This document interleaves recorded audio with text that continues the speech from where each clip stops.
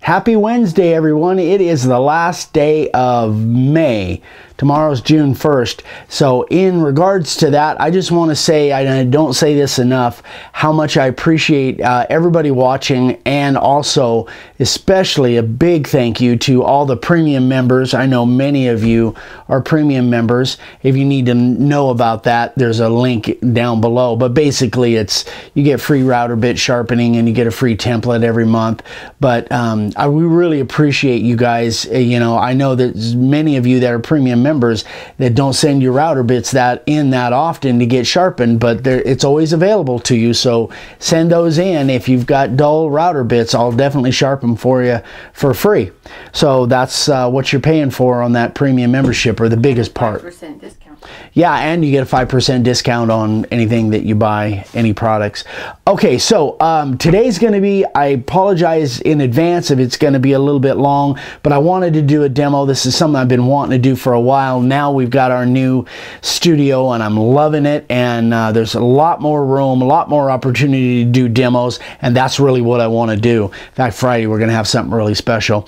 So what I want to do, this is based on a question from Rich Gentry. It says, Eric, on any oval sign, cutting the inner circle to create a half-inch frame around a sign seems difficult. I've seen you do videos on cutting long straight lines. Have you ever done anything on cutting long curved lines? Any tips that you have would be greatly appreciated. Appreciate it, Rich Gentry. So here's what I'm going to do. I'm going to actually do a demo on that. And so if you've got, say, a round, one of these big rounds, that look all right? Like I've said in the past, you can use your hand. I'm just going to take this all the way up so it's not, there's no depth on that bit. So if you've got a round, and let's say for instance we're coming in an inch, something like that, you can always use your finger as a guide. I'm not going to cut this because I want to save this for a future project, and I don't want to waste the material. Can you show how your finger's underneath there? So yeah, so what I'm doing is that my hand is underneath. Oh, I'm sorry. My hand is underneath and my fingers are actually riding on the edge of that board. And you've seen me do this on long straight lines. But if I was, for instance, going to carve a line on this, however far in it's going to be. Oh, here, I can turn it this way, babe. I'm sorry. However far in it's going to be, I can just, you know, have my kind of put my hand on my base there and have that running along the edge, and that will help me keep a fairly consistent line. Again, I'm not going to carve this because I want to save this for a future project, probably a collaboration of some kind. But here's what I did. I picked out a piece of junk material. We built our shed here, our studio, out of 2x6 frames, and I just went out to the scrap pile and tried to pick the ugliest board I could find. This is probably a piece of Douglas fir, I'm assuming, something like that, but it's definitely construction. And I'm going to carve a long curved line in this. So what I'm going to do is I'm just going to take, you know, as an example, I'm going to take just my base off, just something that's got a long curved line on it. And I can look at this board. It's not that wet, but I can look at it and see these grains are going to want to jump on me. I mean, there's just no doubt in my mind. So I'm going to just draw a line, a curved line here, and use that as kind of an example to go by. So there's my, let's say I got to carve that line as a border, or again, if you've got a sign that's a round or it's got a curve to it, if you can use your little trick of your hand underneath riding on the edge of the board, that's great. In this particular instance, we don't have that advantage.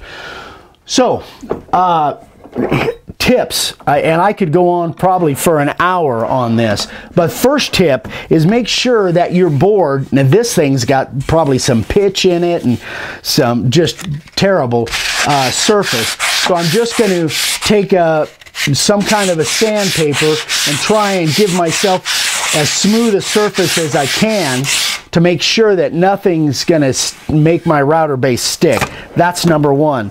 Number two, then I'll take my stiff bristle brush, which is down there. Thank you.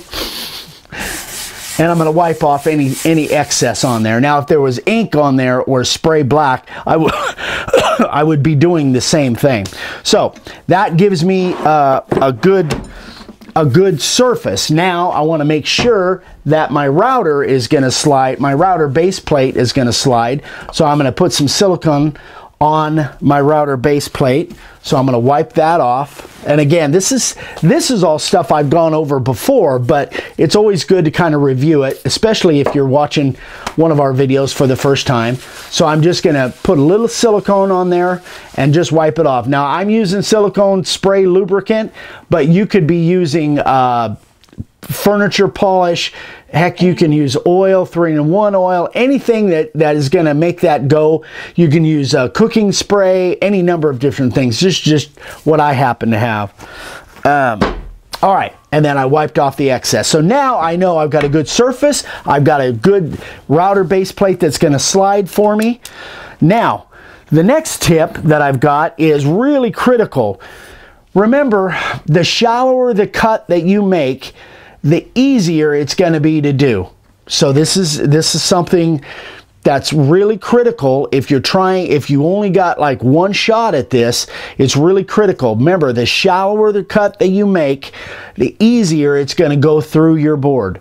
So that being said, if I want this thing to be, say, 1/8 of an inch or 3/16 deep or whatever, I'm going to make multiple passes on it in order to give myself, number one, I'm using my 60-degree V-groove. That bit cuts really amazing. That's if you have a possibility or the option of using the 60-degree V-groove bit, that's the best one to do a line like this for. The profile bit cuts good, but it doesn't cut as good as the 60-degree V-groove. And if you're just making a single line, then I'd go with the 60 degree. It cuts super, super good. So what I'm going to do is I'm going to set it at just almost like a scribe for my first cut. So I'm gonna guess. I don't have my little gauge out here, but I am gonna. That's a little too deep. But I probably do have a gauge. Should have been more prepared for that. Where's my router bit gauge, babe? Router bit depth gauge. You don't know? You knew where the brush was. I can see that. Oh, you can't see the router bit depth gauge? Me neither. All right, well, then we're just gonna wing it, as I always do. So I'm about that deep. You want me to hold that? Tell me where the... You're fine. I'm about that deep. I would say it's maybe a 16th. Heck, it might be a 32nd. Boy, he's moving way too fast, you guys. He's going to get clobbered when he's Sorry. there. Sorry, guys. I'm going to clamp keep my cord. Oh, I got to turn that around, don't I? All right. Are you ready? Here we go. I think I better shut up and do it.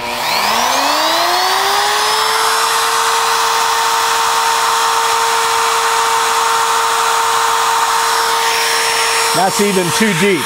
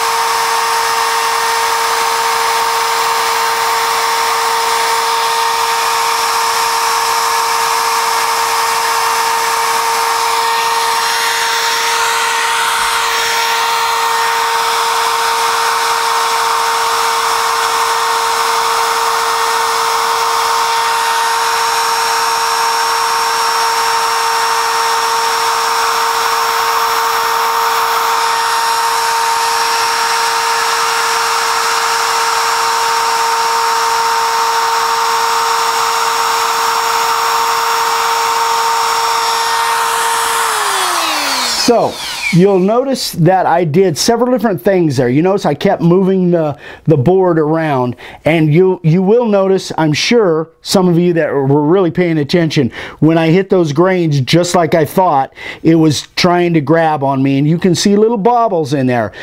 Here's another tip. There's lots of tips here, but here's another tip. Remember, guys, this is freehand carving. This is never going to look perfect. You just want to give yourself the best chance possible for the best that you can do. Maybe you're going to do it as good as I am. Maybe not. Maybe you're going to do it better than I do it. But cut yourself some slack. It's still freehand. You're not doing this with a CNC. So that's a big tip that it took me a long time to get. Now, the other thing is, you'll notice that when I was doing this, and I don't know whether Vic had the camera or could see, I don't know how far she was zoomed in, but when I was cutting this line, I'm not going to turn the router on right now, I had my hands on the board and I had my finger against the base here that would give me a really nice solid form of reference. So anytime I can have my fingers at the edge of this base to where I'm touching the board and the base at the same time, and you know, there's a lot of different techniques for doing this, but this is what I found that works the best for me. So now what I'm going to do is I'm going to go a little bit deeper, and my first cut is made. What's the matter? We're doing a half-hour show today? Oh boy. Hello. No, I'm just I told you it was going to be long. All right, so I'm going to cut probably about twice as deep. So I might be down in there about a 1/16 by now. Maybe an 1/8 even.